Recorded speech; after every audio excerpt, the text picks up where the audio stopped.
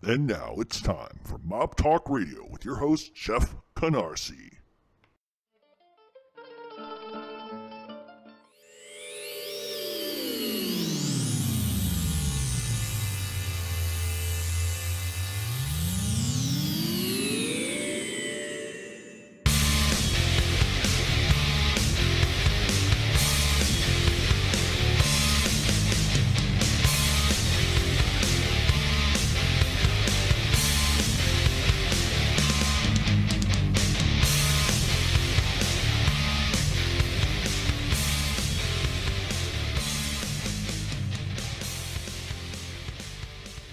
And welcome to Mob Talk Radio. I am your host, Jeff Canarsie. We are going to talk about Murray the Camel Humphreys tonight.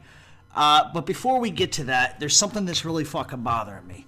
I sat back a million times and tried to figure out whether or not I was even going to address this. And the first thing I want to say is this. I'm not a spokesman for fucking anybody.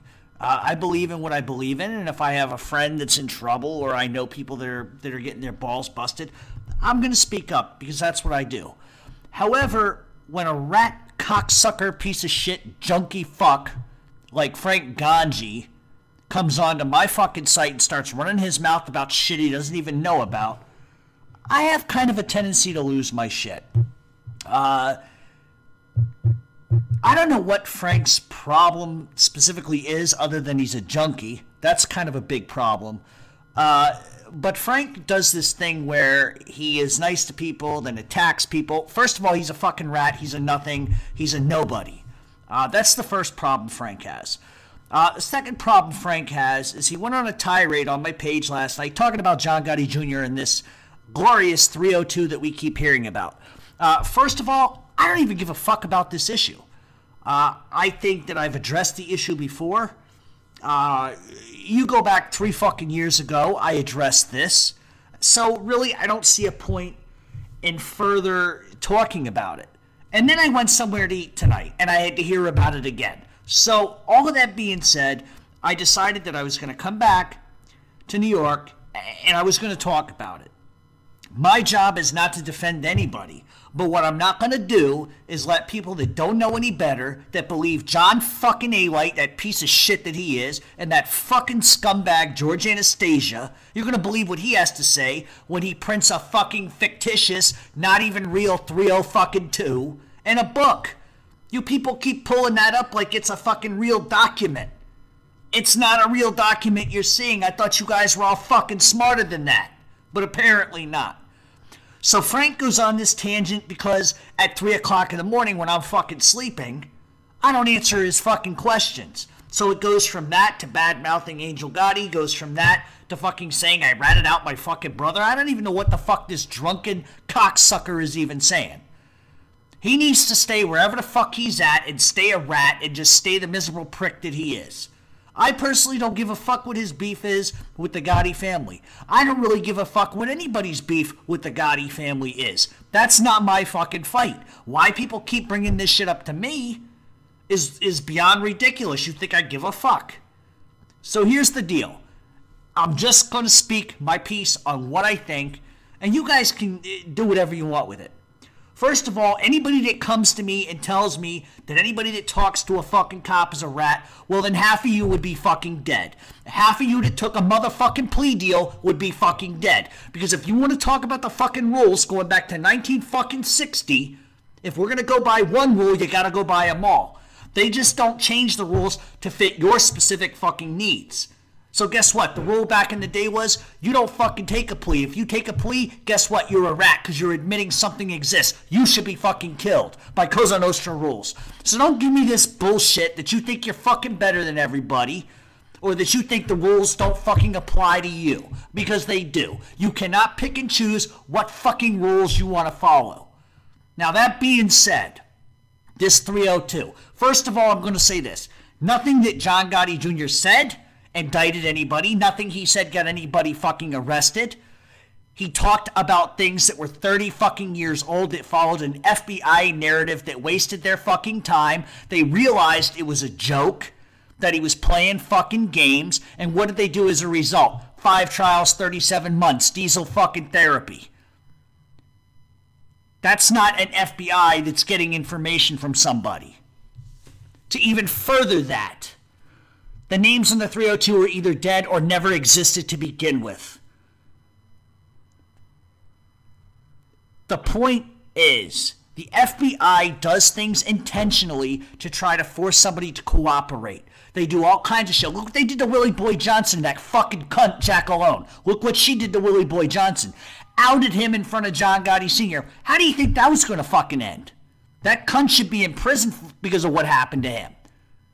She let it out that he was telling on people. What happens? He gets fucking shot, 19 fucking times by Tommy Patera? So don't tell me that the FBI does not fucking play games. The FBI can't get Junior the way they want to, so you know what they do? They do two things. They suddenly invent this 5-page proffer session, which did not last that long to begin with. It went from 347 fucking words to 5 pages. What these assholes Anastasia isn't telling you is that Junior had an attorney that was there taking notes. You compare that fucking alleged 302 to the notes, they're not even the same. Things were added. To even further that, John Alight goes on a radio show and says, listen, anytime that anybody from organized crime talks to fucking law enforcement, they write what they want. So the 302 is inaccurate. That's the second thing. The third thing, and nobody seems to fucking mention this when they bring this up to me. Bonanno Capo, Dominic Sicali, testified that the FBI proffer session was devised with Vinny Basciano to use as an innocence defense and withdrawal. Talk to any fucking lawyer, they will explain that to you, what that's designed for. Basciano also told an individual, this is directly from an FBI report. Listen, FBI report sitting in my fucking hand for all you nincompoop, jerk-off, cock-sucking morons that keep coming at me with bullshit. This is it. You don't have this. I have this. You guys keep printing out George Anastasia's bullshit fairy tale, and you believe it. You believe it. John Elight's a fucking rat. You're believing a rat. The fuck is wrong with you people? Basciano told individual that he was trying to get individual's approval to have a co-defendant meeting at MCC. That way, Basciano could introduce individual to John Gotti Jr. Individual also advised that Basciano talked about him using an innocence proffer session as a strategy. Individual explained that the innocence proffer is when one would meet with the government and proffer that they had nothing to do with certain charged crimes. Basciano told individual Gotti Jr. intended on using this strategy. You want more? It was greenlit by the other 4 fucking families. For you people that want to like fucking scream rat and all this other stupid shit that you keep saying. If you knew anything about this, you wouldn't be saying the stuff you're saying. It's absolutely fucking ridiculous. And it goes even further back. John A. Light said that Charlie Carnesi gave him the 302 in 2006. Well, it was released in 2005 but sent to A-Light in 06. John A. Light also said that's when he realized that John Gotti was allegedly ratting him out. The problem is, from 2005 to 2006, John Gotti Jr. goes through 3 trials, which was after the proffer session, so obviously he wasn't ratting anybody out. And also, to push that even further, if John Gotti Jr. is ratting people out, why is he on trial? Why is he dragged? Why is he going through diesel therapy? Why is he paying for all of this?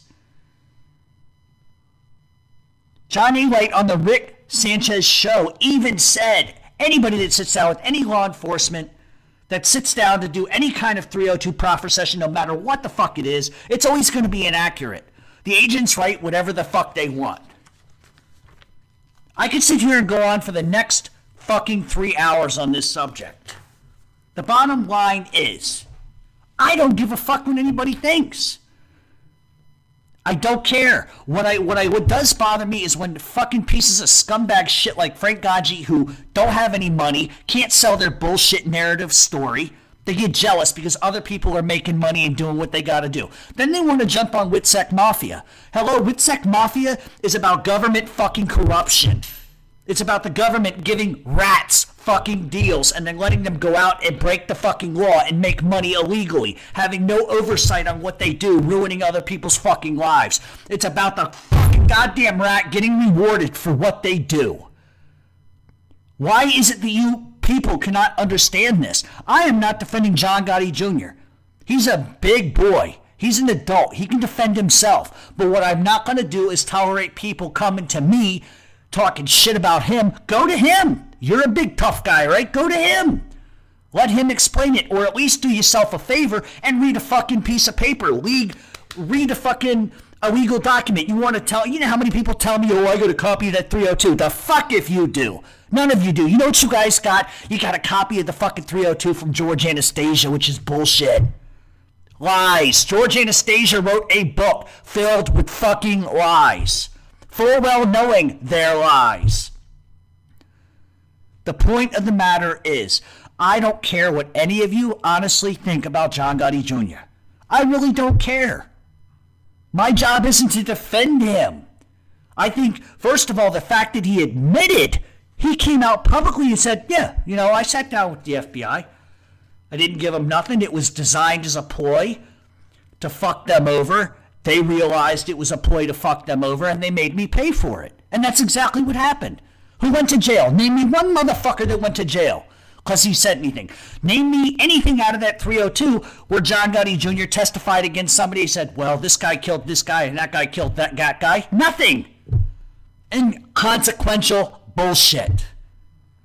Inconsequential. So if we're going to go by this idea that if anybody talks to a cop, then they're a rat, then boy, I got some news for you. A lot of fucking people are rats. The term of a rat in the situation in which we are speaking is anyone that sits down with the federal government or law enforcement and rats and tells on everybody else to get themselves out of trouble criminally. If John Gotti Jr. did that, then prove it to me. Prove it to me. It used to be back in the day if you defended yourself in court, you were a rat. Go back to Chicago in the fucking 60s. Mad Sam DiStefano starts to fucking defend himself in court. What does the mob do? They kill the motherfucker because of it. So don't sit here and try to play else. They're all the same up and down. It's amazing to me. Nobody wants to stick to one set of rules. They want the rules to bend for one, bend to another. It doesn't work like that. In the old days, you took a plea, you got killed because you didn't admit it exists.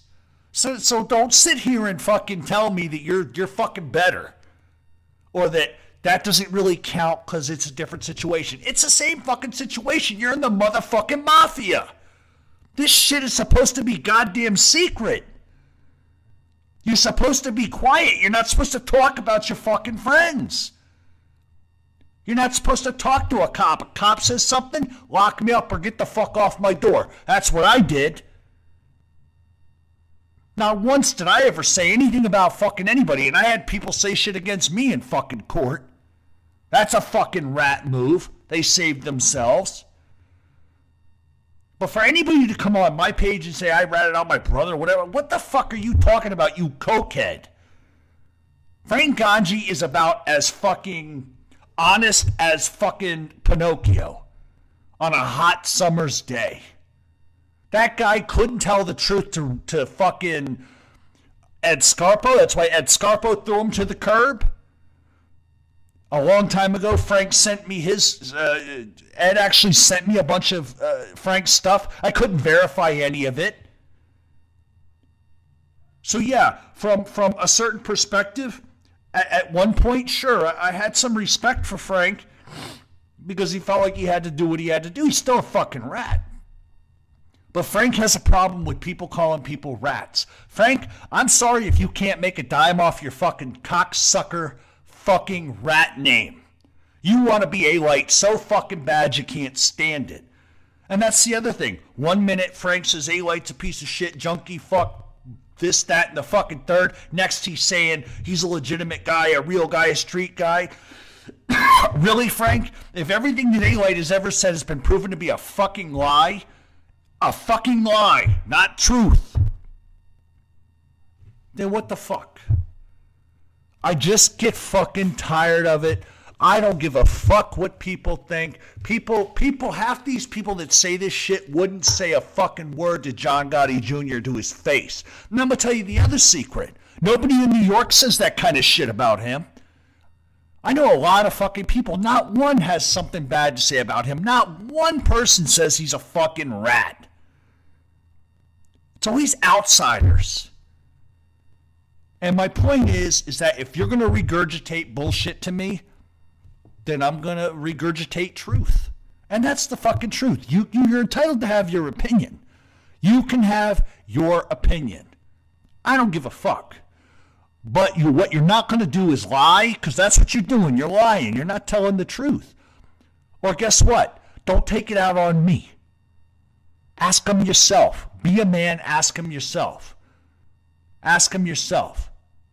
Because guess what? In the old days, guess what? If you were related to somebody that was a rat, guess what that fucking made you? A fucking rat. Somebody, your whole bloodline would be fucking ruined if somebody in your family was a rat. So it just seems to me like people want to pick and choose and say all this kind of shit. And I don't get it. I don't care if you don't like John Gotti Jr. I don't care if you don't believe me. But what you're not going to do is use what John Alite and George, the biggest fucking liar, rat piece of shit that ever existed, Anastasia. You're not going to tell me they're telling the truth and that's why you believe them. I'm especially not going to believe that shit coming from anybody that gives them tips. You know what I'm saying? I'm just not going to do it. So I stand by what I believe in. Junior is not a rat from as far as I'm concerned. Never did anything. He tried to abuse the government. He tried to get around them, and he fucking failed. And so they gave him diesel therapy. They gave him 5 trials in 37 fucking months. They hoarded every single one of his real estate deals, every single one of his bank accounts, harassed his fucking family, his sisters, his brothers, everybody.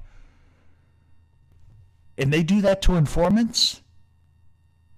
Where's your thinking here? They do that to informants? So listen, that's all I get to say about it. I just get aggravated with the whole thing because people bring this shit to me. Take it to him. You want to be so fucking tough, take it to him. Everybody's got a big fucking mouth outside of somebody's ears. They're not going to say it in front of them. Oh, no. They're big and tough, over here. Say it to him. Ask them. Why do you take the shit out on me? I didn't put a gun in nobody's mouth and make them sit down with the cops. So at the end of the day, while I can appreciate everybody's fucking opinion on the matter, you obviously don't fucking know, and you're listening to a rat. What does that say about you? That you're listening to a rat? Hello, whatever happened to the fucking days where you didn't believe a fucking rat? What is this world coming to? La Fanabla, I cannot believe this shit. We'll be back with Murray Humphreys. In my travels, I'm always looking for a clothing brand that I feel like represents me. Anybody can go to a store and buy a t-shirt with a gimmick, but if you believe in 3 core values like I do, loyalty, honor, and respect, then look no further than Omerta brand clothing. You can catch them at omertamia.com, OMERTAMIA.com, with locations in Europe, California, Boston, Brooklyn, Florida, Pennsylvania, and Washington. They have a great clothing line with hats, shirts, sweatshirts, keychains, anything you might need, stickers. You want the rats to stop snitching? Go right out and get yourself a sticker. But if you want to live your life by the gentleman's code, look no further than Omerta brand clothing. And welcome back to Mob Talk Radio. I am your host, Jeff Canarsie. We are going to get to Murray Humphreys. Originally, I was going to answer a couple questions, but I went pretty much balls out the first 18 minutes. So I'm going to skip that, and we'll include those questions on the Q&A next week. So let's go ahead and jump right into Murray Humphreys. Llewellyn Morris Humphreys was born April 20th, 1899 in Chicago. His parents, Brian and Anne, were from Carno, Wales.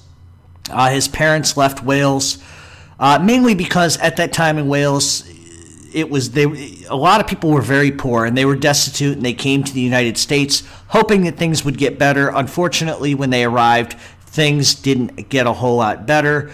It was so awful that Murray had to drop out of elementary school at age 7 to end up going to work. In those days, that was actually quite common, especially when you come from a family with a lot of children. So obviously, historically, we've seen that happen before. Murray would end up selling newspapers, but it still wasn't enough to really help the family, so Murray decides to start stealing to support his family. And that was really his intro into Chicago street gangs. By age 13, Murray was in the custody of Chicago Judge Jack Murray, who tried to talk Humphreys into becoming a cop. While Murray refused, the judge's life lessons spoke to Murray, and it actually changed his perspective and taught him some valuable lessons that he would obviously take to the streets. Soon after, he would end up changing his name legally to Murray Humphreys. Murray would soon go all in to a criminal life. He was involved in a lot of different things: jewel thefts, breaking and entering, stolen goods, bootlegging, and more. By age 16, he was serving a 60-day sentence for petty larceny in Chicago's Bridewell jail.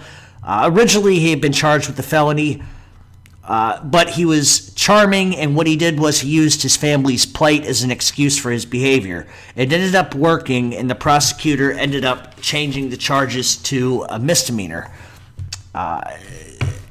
After the prosecutor changed the charge, Murray Humphrey pretty much showed his cards. He told the prosecution that they would have never won anyway, and when they asked him why, he said, well, frankly, essentially, I'm 16. Nobody would believe a 16-year-old would be guilty of these crimes. Besides, if they did, I'd end up crying on the stand, and they'd see me as innocent. And that's why I'll plead guilty to petty larceny. We both kind of get what we want. So at a very young age, he was able to manipulate prosecutors into sort of doing what he wanted. And he had a good argument. At 16, he would just cry on the stand and get away with it. And then he'd use the excuse of, hey, I'm 16. So he agreed to plead guilty to petty larceny. Murray Humphreys would continue robbing places, breaking and entering, and continue doing jewel thefts. In 1921, he was under police scrutiny, so he fled to Chicago for his brother's home in Little Axe, Oklahoma. He would go on to work as a door-to-door salesman, but really what he was doing was casing homes for breaking and entering. He would meet Mary Brendel there, and they would end up getting married years later. They would go back to Chicago, and Murray would work as a short-order cook on Halsted Street, and then he met Fred Evans. Evans was a small-time gangster who was looking for a partner who could help him get into the bootlegging business. The problem was that Evans couldn't figure out where to really get the supplies to do this. Murray Humphreys had a great idea. They would hijack other people's liquor and sell it. And they would do this for a couple of years, and they would get away with it until Murray ended up hijacking illegal liquor belonging to Al Capone. The driver of the truck would eventually identify Murray as the one who shoved a gun in his face and stole the truck and the belongings inside the truck. Capone would find out who it was and had his men grab Murray off the street and brought him to Capone's headquarters. Capone was absolutely furious, but after a couple of minutes of sitting with Murray Humphreys, he actually realizes that Murray had a lot of balls. He was taking whatever he couldn't procure the legal way. According to many sources, Murray smoothed it over, and Capone was really impressed with him. He would end up offering Murray a job, and then decades later, when someone asked Capone about finding Murray Humphreys, Capone would say, "No, nobody hustles like the hump." At 27, Murray was put in charge of the racketeering side of business and would also whack some guys on behalf of Capone. So from an early age, not only can he handle the racketeering and the financial side of everything, but he also was willing to grab a gun and do some business. He would become known as the Hump or the Camel. The Camel moniker really comes from two things. It comes from his love of wearing camel hair coats, but realistically, it just came as a shortened version of his name, Humphreys the Hump, which obviously a camel has. From the 1920s to the 1930s, Murray, along with Red Barker, William Three-Fingered Jack White, William Klondike O'Donnell, began infiltrating unions. This is what Murray's real panache was in the streets. He was able to infiltrate unions that were worth an awful lot of money, and we'll go into more details as we come along with that. In 1931, Murray gets indicted for the 1931 kidnapping of Union President Robert Fitch, but was able to escape that conviction. In 1993, with Capone in federal prison for income tax evasion, Chicago State Attorney Office said that Murray was public enemy number one right behind Capone. Later that year, Murray would be indicted for tax evasion himself, but he would end up fleeing. He would be on the run for 18 months before giving himself up in Indiana. He would end up pleading guilty and was sentenced to 18 months in Leavenworth. 13 months later, he would leave Leavenworth. In 1933, Murray Humphrey arranged the fake kidnapping of John Jake the Barber Factor, who was a British con artist wanted in England for stock swindling. Factor, who was Capone close friend and associate, was facing extradition. The mob obviously wanted to step in and make sure he wasn't extradited, so the outfit effectively goes to work. They staged a fake kidnapping and framed Capone's nemesis, Roger Terrible Toohey, for it. Toohey would receive 99 years in prison for it, but ultimately would be released in 1959, only to be whacked 6 weeks later. 6 months after Toohey's death, Murray Humphreys claimed a life insurance claim on Toohey's life. So Toohey gets killed, and Humphreys goes to the insurance company and tries to claim the life insurance policy on Toohey. Murray had actually bought shares with Toohey's name on them. When Toohey died, Murray collected $42,000. Now, think of the time. This is the 1930s. That's an awful lot of fucking money. The IRS gets suspicious immediately and begins to investigate.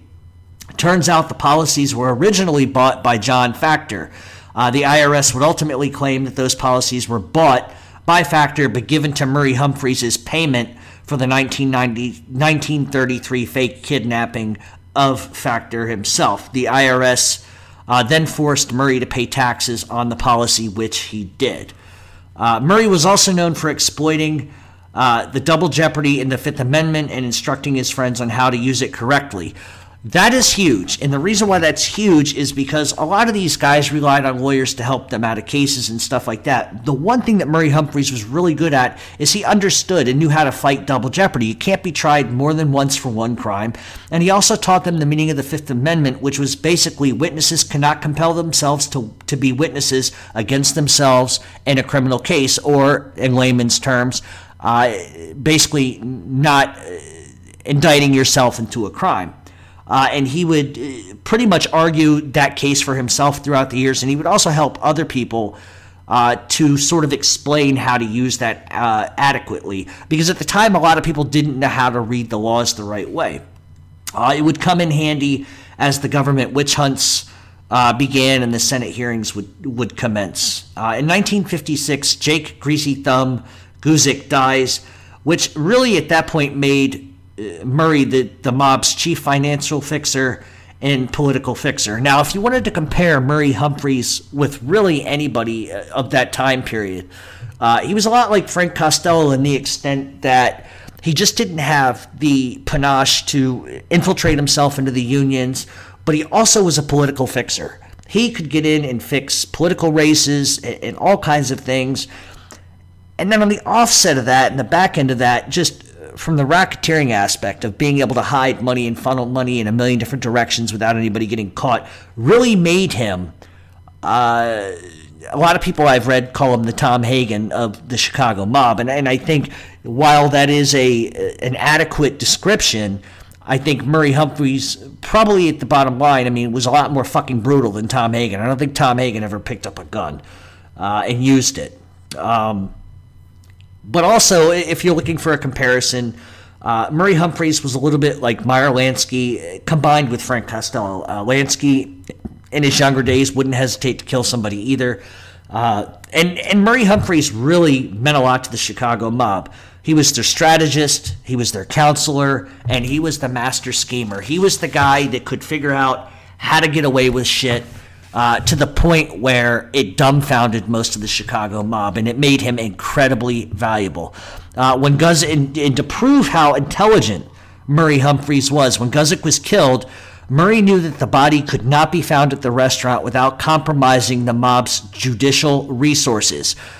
So Humphrey had the body removed and taken to the home of his wife, who would claim that he died and was killed at home. And that, when I say judicial resources, meaning that if a body is found in a restaurant, politically, anybody remotely associated with Murray Humphreys is going to say, well, Greasy Thumb Guzik was friends with Humphreys, and that looks bad politically. And Humphreys recognizes this, so he quickly gets the body out of the fucking restaurant, puts it at the house. That way there's not any real publicity as far as a public execution, so to speak. Murray single-handedly put the nation's richest labor unions in the hands of the Chicago mob. The move was worth billions. We're not talking about a carpenter's union and a plumbing union. We're talking every single fucking union that had a ton of cash. Murray Humphreys was able to infiltrate and able to hold on to it with his fist. That brought billions of dollars, not millions, billions of dollars into the Chicago mob. He also handed Chicago the gambling industry. He could be Frank Costello, but he also could be Albert Anastasia in a second. The fact that he was an earner and a killer made him, once again, insanely valuable to the outfit. He would also end up becoming Sam Giancana's most trusted advisor. The two had similar issues but reacted differently. Once when Giancana was being tailed by the FBI, he became enraged, put his foot on the gas, and started a race between him and the feds. Murray, on the other hand, was a little different. Murray noticed one time that the FBI was following him. He had gotten tired of it. They were following him all day. He'd had enough, and what he does is he pulls over, he gets out, and tells his driver, go on home, don't worry about me. He approaches the FBI car, taps on the window, they roll it down, and he says, you know what, you've been following me all day, no need for two cars, I'll ride with you, and he hops in the back seat, and he ended up taking them out for lunch. So in a lot of ways, even though Murray Humphreys was certifiably a guy that could kill somebody and have not a problem doing it, he was a dignitary in the sense that he would rather keep it quiet and keep it, sort of even keel rather than draw attention to himself. It was a lesson that Giancana probably should have learned but didn't. Both Giancana and Humphreys both topped the FBI's top hoodlum list. The top hoodlum list was a program put into operation in 1957 for the purpose of combating organized crime, the mafia in particular. The top hoodlum program was a result of Appalachian. J. Edgar Hoover would invent it, and basically it was just designed to go after the syndicate and Cosa Nostra bosses through North America. They would target Giancana, Magaddino, Genovese, Bonanno, Humphreys, Gambino, Costello, Lansky, Marcello, and about everybody you could possibly think of that was involved in the life at the time. William Romer, who is I think he's deceased now, but he was a big FBI agent back in the day, was in a lot of historical stuff. He would lead the FBI at the time, and they would discover that a second-floor tailor shop on North Michigan Avenue was a frequent meeting place for Murray Humphreys, Tony Accardo, Sam Giancana, and Gus Alex, which were all mob heavyweights at the time. The FBI would install a hidden microphone in the shop after the shop closed, and for 5 years the mic went undetected. Murray Humphreys is also known for being kind. And I know a lot of people are probably going to roll their eyes because a lot of people can't look past the bloodshed in some of the stories that we tell on this show. But he was kind in many respects. The FBI noted that when Murray Humphrey would travel to his second home in Oklahoma, where his wife was from, he would hand out silver dollars, buy turkeys and clothes for the less fortunate. He especially looked after Cherokee, Indian, Native American children, because at the time they really didn't have anything. His wife was actually part Cherokee, and that's where his love of the Cherokee people came from. He would also look after newly released convicts who needed homes and jobs. He'd find them a place to live, or he'd find them a job. He also made sure that the widows of murdered mobsters and disabled associates that were shot, say, in warfare, wanted for nothing. So not only did he take care of Indian children and homeless people, but he took care of his own people at the same time. And that's to a throwback era. You don't see that these days. Often what you have a tendency of seeing is greed these days. And Murray Humphreys was not like that. He looked out for his own and made sure that if somebody's husband died in the streets or went to prison, he made sure that their wife and children wanted for nothing. FBI agents who saw Murray Humphreys doing these things really kind of grew to admire him. One agent actually said on the record that of all the mob guys, he was the most caring and had the most human qualities that I've ever seen in any gangster. Murray would eventually split up with his wife, and then in 1957, his wife would file for divorce. Murray would then marry his mistress, but he always remained close to his ex-wife, would have dinner with her once a week, and would always maintain a relationship with his children. Murray had developed a heart condition and would end up buying a home in Florida with the idea of totally retiring. But the problem is that the mob valued him too much, and there was too much money to be made without him overseeing it. And so what they did was they allowed him what's called a soft retirement, which meant he was still in, but he didn't have to do nearly as much as he used to do.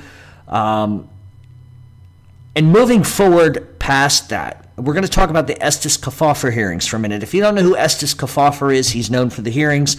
Murray Humphreys wanted him dead for a long time. And the reason why, and this will show you the repulsion of these Senate committee hearings. Listen, they had a reason to have these committee hearings, and I get it. There's certain things you say, certain things you don't. When Murray Humphreys was sequestered at the Kefauver hearings, Estes brought up that Murray Humphreys' daughter, Luella, who since she was born had a lot of mental problems. I don't know specifically what the mental problems were. I mean, we're not talking like retardation or anything like that. We're, anxiety, bipolar probably, stuff like that.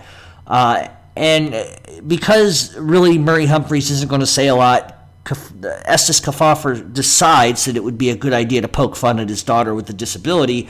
And the interesting thing is Luella was really good at music, so good, in fact, that Murray Humphreys sent her to England to learn how to play piano, but her mental issues were just so severe that she just really wasn't going to have much of a life. Now, she would end up going on and getting married to an Italian guy and having a child, but she would never really be able to be the mother that she probably could have been had psychiatry in those days been what they are today. Ultimately, Murray would have to have her committed in Topeka, Kansas in 1958.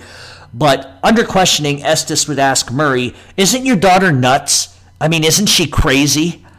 And what it was an effort to publicly embarrass and shame Murray Humphreys, and all it did was aggravate Murray to the point where he wanted Estes Kefauver killed. But that never happened, obviously. In 1965, Sam Giancana was jailed by William J. Campbell for refusing to answer questions regarding mob activities. Campbell blocked Giancana's plan to plead the Fifth Amendment by announcing that Giancana would be offered immunity for anything self-incriminating that Giancana might reveal. That's actually a very, very slick legal remedy. Giancana's going to use the Fifth, so here's what we'll do. We're just going to say that he's going to get offered immunity for anything he might say. So that essentially takes the Fifth Amendment off the table. But Giancana obviously would refuse to do that, would get charged with contempt, and he would be jailed for the duration of the grand jury or until he chose to cooperate. And ultimately, this hearing is what would probably start the time clock for the end of Giancana's life. As the hearings kept going, he kept getting a little more bold, a little bit more loud. He was seen more publicly, was hanging out with the McGuire sisters, who were absolutely atrocious. He just put himself in some situations that weren't too bright. 3 weeks later, Murray Humphreys was issued a subpoena to appear before the same grand jury. When William Romer showed up at Murray's Marina Tower apartment to deliver a subpoena, he was met at the door by Ernest Humphreys, who was Murray's brother, who informed Romer that his brother had packed and left for parts unknown. The problem was Romer spots a silk blue blazer sitting on the chair. Romer ends up leaving, and Romer also knew that because Murray Humphreys was going blind in one eye, that there was no way Murray Humphreys was going to take a plane, and the reality was that Murray Humphreys would always take a train, and Humphreys only ever went to the same place, and that's Oklahoma. So what he does is he sends a bunch of agents out to Norman, Oklahoma, where the first train stop would be, and Murray Humphreys ends up coming off the train, and the agents arrest him. And the reason why they were able to do that was because he was wearing the blue blazer. So that meant that because he was wearing the same blue blazer, that he was either in the apartment when the FBI showed up and told them they had a subpoena, which made him culpable to have to go, or they at least knew that he knew that they were there. And that's what was able to allow them to arrest him. They would end up taking him back to Chicago, and blah, blah, blah. He was and Murray Humphreys would be officially charged with perjury. The agents would go to Humphreys' apartment and arrest him again because obviously he was let out, went to court, they arraigned him, he was let out, they go back to arrest him, and as they knock on the door, the 66-year-old answered with a snub-nosed .38 burner in his hand, threatening to kill him. The agents would end up wrestling him to the ground and taking the gun out of his hand. Then they searched the apartment. It was an illegal search, but Murray's law expertise failed him this time. Murray Humphreys knew a lot about the law, but the one thing that he failed to realize was they did not have a right to illegally search his apartment without a search warrant, but he didn't realize that. So what ends up happening is they spot a safe while they're doing a search, and they realize they can't get into the safe, so they ask Murray for the key, which he obviously refuses to do. A fight ensued, and the FBI just takes the key out of his pocket. They end up opening the safe and took Murray and all of its contents downtown to the police station. Murray Norman would end up posting bail for Murray. Later on that night at 8:30, Ernest Humphrey would find his brother Murray Humphrey face down on the floor. Murray would end up dying of a heart attack while vacuuming. Funeral arrangements were made by his former wife. His son George and daughter Luella would end up coming in from Oklahoma. Agent Romer greeted them at the airport, saying how he liked Murray, and while he was a murderer, his word was always his bond and that he respected him. His daughter Luella would actually die in 1992 at age 57. Some random facts about Murray Humphreys here's a quote: "If you ever have to cock a gun in a man's face, kill him. If you walk away without killing him after doing that, he will kill you the next day." The other quote he is known for is when Courtney was the state's attorney and all of us guys got indicted, Nitty was hollering like hell.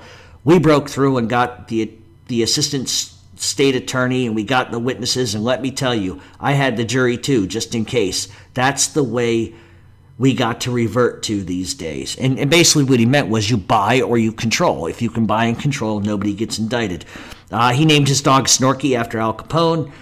He inspired the character of Tom Hagen in The Godfather. Giancana called Humphrey the nicest guy in the mob. And looking back, and granted, I know this is a particularly short show, but there isn't a ton of information out there that I could procure in a couple of days.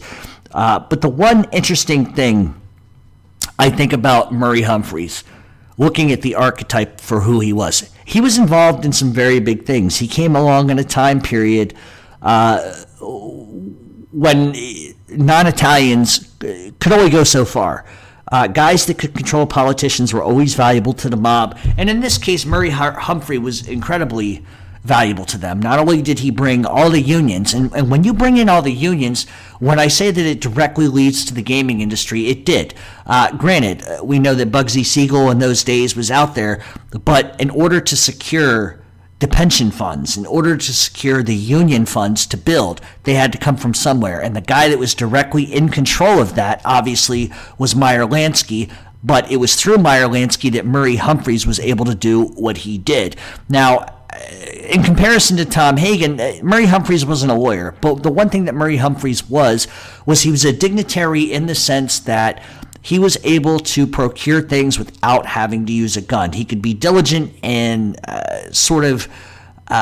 being a businessman. And I don't want to use Donald Trump as a reference because my thing with Donald Trump, but a lot like Donald Trump in the art of business, he knew how to make deals that were best for everybody, and he wouldn't step on any toes, and he was highly valuable and sought after because of his ability to do things without violence. Now, don't get me wrong, he would definitely, under many circumstances, get violent, but it wasn't really the best business nature for him to do that.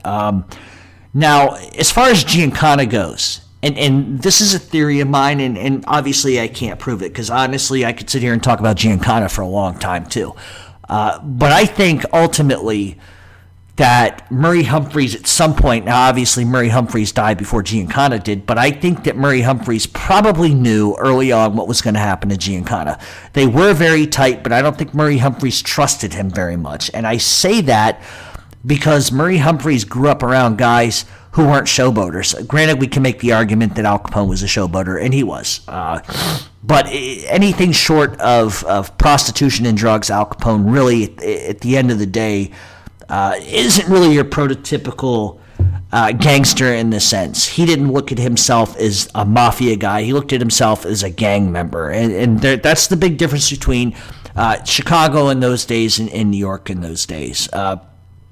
Murray Humphreys was able to attain a status that we haven't really seen. I think almost in comparison to a Jimmy Burke or to even Joe Watts. I think that he had changed. I'm definitely above Joe Watts, but the idea here is that his skill set of being able to be an earner and not being afraid to pull a trigger, I think ultimately put him in the position it did. And when you're in the position like that, I think guys that can earn and that aren't afraid to use a gun are the guys that really live a long time. They're able to outlive everybody else. And the reason why is because they put profit before personal feelings. And I think that that's something that a lot of people ask me over time. What's the major difference between the mafia today and, say, in 1960? Profit and money has always been number one. But a lot of the times you'll see personal shit overtake the bottom line. And the bottom line is always money. Carlo Gambino, and this is post-Masseria, post-Anastasia, and all of that mess. Gambino realized profit and money were better than anything. There was no reason for Carlo Gambino to be out on the streets clubbing. There was no reason for Carlo Gambino to be seen. He could live a life, live off his riches, and want for nothing, live in a very normal house, drive a very normal car. That's the way these things did. You look at guys like Capone, way too public. You look at Giancana, way too public. I mean, Giancana would consistently go to the Calvineva Lodge, which was owned by Frank Sinatra. He fucked Frank Sinatra out of his gaming license, fucked Frank Sinatra out of the Calvineva Lodge because he couldn't stop causing problems. I think Sam Giancana historically wasn't really a good boss. I think he got the job by proxy. He was reckless. And I think that anytime that you're looking for a narrative of what a mob boss should be, it should be somebody relatively quiet, somebody relatively unknown, somebody that just does what they got to do, earn their money, keeps everybody on the same page, and leaves it at that. The minute you get guys like Nicky Scarfo around, guys that cannot control their ego and guys that cannot control their emotions, that's when shit gets reckless. And that's why guys like Scarfo end up the way they do. You cannot...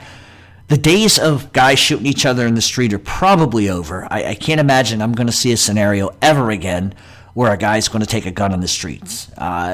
Things are different these days, and that was, to sort of jump back to the beginning of the show, the shit I was ranting about is that with everything in life, right, there's an ebb and flow. Things change over time. I mean, look at the way we have social media today. Back in the old days, like when I was a kid, right? Like, let's go back to the 60s. You had to pick up a payphone. You couldn't just use a cell phone. You picked up a payphone to call somebody. When I was a kid, they still had payphones. They still do it now, I think, somewheres. But to go find your friends, you followed the bikes. Oh, look, there's Tommy's bike, there's Jimmy's bike, they're all here. You had to go and find somebody. Now, everything is just so much changed by social media and the advancement of technology that it's just different. And so, and I say that to say this about rules. What's valid in 1960 isn't necessarily valid today. The mob was not doing stock fraud back in the day. They weren't doing pump and dump schemes. They weren't using cell phones, boosted cell phones. These are things they didn't do. Hijacking, prostitution, drugs, extortion, Shylock, and numbers racket. That was the hub. Swag. Those were the 8 hub things that they did. Murder. 9. Okay, so we'll add 9 things. But today's climate is different. But my point is that we're talking about the rules here. You know, if we're gonna go by a rule set, I'm not talking about what Hollywood says it is. Reality here. What is real? If there's a rule set and you're going to go by the rules, right? And here's one instance. It was okay for Carlo Gambino to whack Albert Anastasia, Joe Masseria, and be involved in all of that. It was okay for him to do that. But it wasn't okay for John Gotti Sr. to kill Paul Castellano. Why is that different? If they did it, the rule, it's the same thing. It's the same thing. And that's why I said what I said at the beginning of the show. Because if you're going to sit here and tell me that anybody that does X, Y, and Z is B, then everybody across the board is. You can't just pick and choose. And that's what we see a lot in today. Social media has really destroyed so much crap in this world. But back to Murray Humphreys. Sorry, I got on a tangent. At the end of the day, Murray Humphreys, I think, looking back, he almost had a consigliere type of role. The fact that he was able to get them broaden horizons for gaming, broaden horizons for drugs, broaden horizons. This was a guy that knew how to hide money. This is a guy that knew how to invest it, how to put it here so they wouldn't get caught, and he was a fucking genius. Like Frank Lefty Rosenthal was a genius with numbers. This was kind of the same deal. Granted, Murray Humphreys was not the financial guy for odds making, but he just was able to procure unions. If you go back to the 60s, Carlo Gambino, and a lot of people don't know this, and this is a reference point. A lot of people don't know the whole Eastern Seaboard was owned by the Gambino crime family. I don't care what anybody tells you. The port in Norfolk, Virginia, which was Longshoremen's Union, was run by the Gambino crime family. I know so because I knew the guy that ran the Longshoremen's Union for like 20 years, back in the fucking day. We're not talking like in the 90s. We're talking like back in the day. It was run by them. The port was controlled, could be shut down by the mafia. They controlled what came in and what didn't. And so from that comes power. When you can control what happens, and name me one person that has that power today to control the Eastern Seaboard. They could shut it down with the snap of fingers. They could shut a union down if they didn't like the way something was going. They could shut down 50 job sites. Those days are fucking over. But that's the difference between 1960 and today. And that's why a guy like Murray Humphreys was so important, because he could control and bring the unions. Those unions didn't just bring them a couple $100,000. Billions of dollars to the Chicago mob. Those unions controlled. He controlled everything. Capone didn't need to go there with a gun. He sent Murray Humphreys. Murray Humphreys would go, and whatever his tactic might have been, I'm sure there was some strong arm action going on. I'm sure there was a lot of stuff with Jimmy Hoffa and the Teamsters and that going on. But Murray Humphreys was able to own those. And he could have just as easily been a greedy prick, taken as much money as he can, given just enough up to the higher guys to get away with it and live his life, but he didn't. He believed in sharing. He believed in equal opportunity, and that's the big difference between him and a lot of other people, is that he didn't believe that he was higher up. He didn't believe that he was more important than anybody else. He recognized what his station in life was, recognized how important he was, and he just did what he was supposed to do. That's the problem with a lot of guys today. They think they're more important than the next fucking guy. They get greedy, and then 50 guys get arrested. Murray Humphreys never got anybody arrested but himself. Never named anybody, never did, nothing. And so I think looking back on that time period of Chicago, I think Murray Humphreys gets overlooked, probably because he was a non-Italian, non-made member. But if you look at what he was able to achieve in a relatively short amount of time, and a guy that truly went from the gutter to the palace, and that's not in any way, shape, or form to sort of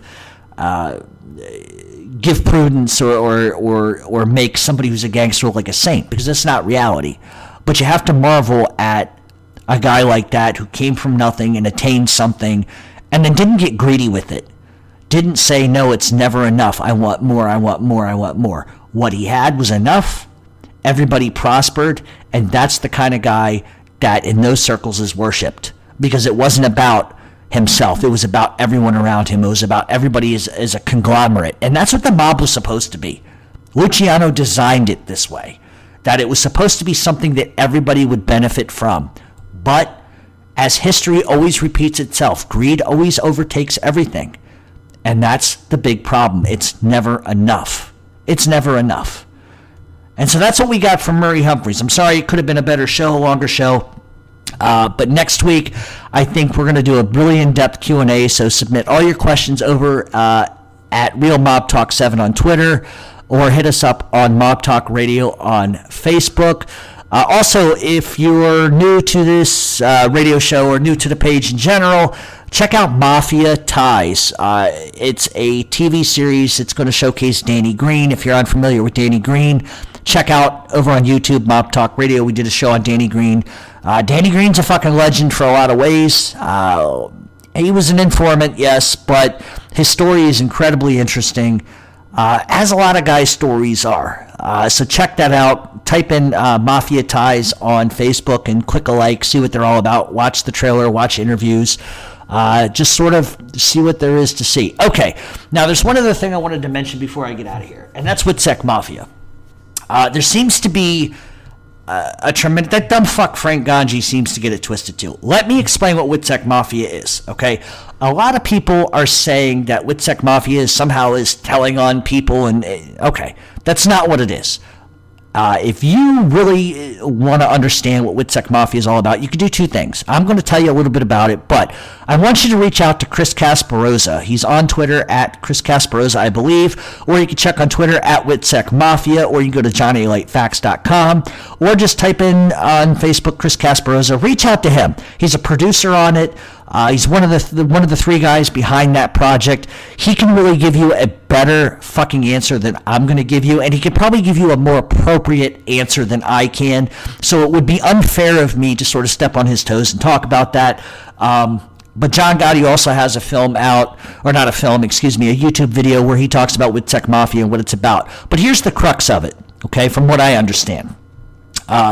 Is that the government has long been corrupt. The FBI has been corrupt. We can go back to Greg Scarpa and the shit he pulled while he was an informant, and the FBI knew he was still killing people while he was an FBI informant getting a paycheck. Anthony Pergiano, good example. This is going on right now in Jersey, where he robbed $160,000 from Rima Navone while he was under FBI's watch and FBI's payment. There are other people that have committed atrocious crimes. You look at John Connolly, who's a disgraced FBI agent. Lynn Del Vecchio, disgraced FBI agent as far as I'm concerned. Whitey Bulger in that sort of instance. The idea that the FBI allows informants to join the WITSEC Mafia, or excuse me, they join WITSEC, right? So they get into WITSEC, they're supposed to live their lives a certain way, certain protocols they have to go through, and a lot of these guys sign themselves out of WITSEC, which means they essentially go right back to where they grew up. And what they do is they start breaking laws, like immediately. They go right back to the streets, selling drugs, doing all kinds of crazy shit, with no oversight from the FBI at all. It's almost like the FBI sort of like turns a fucking blind eye to this. And the problem with that is that it's not right. And I don't like informants, but I could understand it from a certain mental aspect of you informed, therefore, some of your sins are forgiven. You do some time, you get out, and you just shut the fuck up and move on with your life. Totally understand that on a certain level. I don't agree with it, but it is what it is. The problem is a lot of these guys are doing that shit, and the FBI doesn't hold them accountable. They turn a blind eye to it. They're still under FBI protection. So they still have FBI handlers. These people know what they're doing. Why don't they stop it? Are they still active informants? 90% of the time they are. So what WITSEC Mafia is going to do is it's going to showcase a bunch of cases and instances where guys testified against other people and under most cases lied about the testimony, get out of prison free card, right? They go right back to the streets, hanging out with the same guys on the street corner, hanging out with the same bikers, the same Nazis, whatever it is that these people are doing. And they go right back to fucking breaking the law, and the FBI does nothing.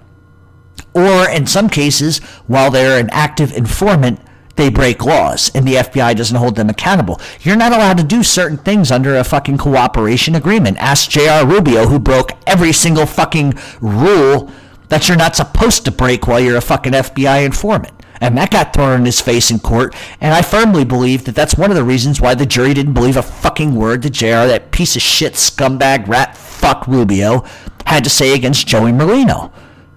And so that's what WITSEC Mafia is about. It's calling rats what they are, and it's showcasing that the fact that the FBI turns a blind eye to this stuff. That's what WITSEC Mafia is about. It's not about being a crime fighter. It's not about being a tattletale. It's not about any of those things. So, if you want further information about WITSEC Mafia, go to witsecmafia.com, contact Chris Casparosa, go to @WITSECMafia.com, or @WITSECMafia on Twitter. Ask him. He'll give you a very definitive answer, or go to YouTube, type in John Gotti Jr. WITSEC Mafia, and watch the video for yourself. But before you start spewing lies, rumors, and just nonsense, know what you're talking about. And that's the thing that upsets me most. And I'm going to apologize for like going crazy the first 18 minutes. But what everybody has to understand is, I get really sick and fucking tired of the lies. A lot of this stuff is regurgitated shit from informants, rats, and scumbags who don't know anything. They say this stuff because this is what an author says, or this is what this person says, or what that person says. The problem is it's not accurate. It's a narrative that they want you to believe. And if anybody comes to me and says, well, the FBI would never put out false information, really? They did it for Greg Scarpa for like 20 fucking years. What makes you think under any fucking circumstances? Sammy Gravano lied on the stand. Why do you think Gaspipe Casso's fucking cooperation agreement got torn up? The FBI is going to tell you it's because he was knocking guys, extorting guys in prison, beating guys up. No, it's because Gaspipe directly fucking made Sammy Gravano's testimony look like the fucking lies that they were. Because that's what they were, lies. Sammy Gravano was selling drugs. He told the FBI he didn't sell drugs. Gaspipe Casso says, wait a fucking minute. Yes, he did. He killed a bunch more people than 19, and he sold a lot of drugs. FBI was like, shut him up, shut him up, shut him up. Because it would make their biggest fucking informant they've ever had look like the lying dog fuck that he is. That's why Gaspipe's fucking cooperation agreement got torn up. That's the truth. That's the truth. Has nothing to do with anything else other than that. And that's the bottom line. So to sit there and say there's a hypocrisy here, and that's the point. Don't believe fucking lies. Don't believe rumor. Everybody's got an opinion. Look at the facts. If you find the facts and they say one thing to you, then so be it. I can't obviously change your mind. And my job here isn't to change your mind. My job is to tell you what's true and what isn't true. And the fact is, there's a lot of things that are being said that aren't fucking accurate. You know, and this has been a myth that's been distorted by an author who hasn't written an honest book, and that's the fucking truth. And he wrote a book about a guy with a guy who can't tell the truth. So the question becomes, why are we believing people that lie? When did society go from let's listen to the guy that didn't tell on anybody, and let's believe the guy that told on everybody? His own this guy told on his own brother, for Christ's sakes. You know, so I mean, let's be real. Let's be realistic here about what we allow ourselves to believe. Because the truth is, none of that happened. A lot of people have a narrative that they want to spin. A lot of people like Jerry Capisci want a newspaper they want to sell. They want to sell an article, and that's fine. But the problem is that you also have to look at why the FBI puts out certain information. Go back to Jack Malone. Look up what happened to Willie Boy Johnson in court. What kind of prosecutor stands up and says, well, he's a rat, in front of everybody? Who does that? She sealed his fucking death sentence right then and there. And I'm not saying him getting murdered is justified in any stretch of the imagination, but, I mean, come on, it's the mob. This is what they do. So, to sit there and say that a rat and an author who covers a rat's lies are telling the truth and everybody else is lying, it's just absolutely fucking disgusting. And it's not accurate. But, like I said, you're entitled to believe what you want. You can believe the Frank Gangis of the world and everybody else. I really don't care. You are entitled to your opinion. You are always going to be entitled to your opinion. But I have a tendency in believing fact. I don't believe bullshit. You know, and I wish people would at least give me the respect enough to ask me.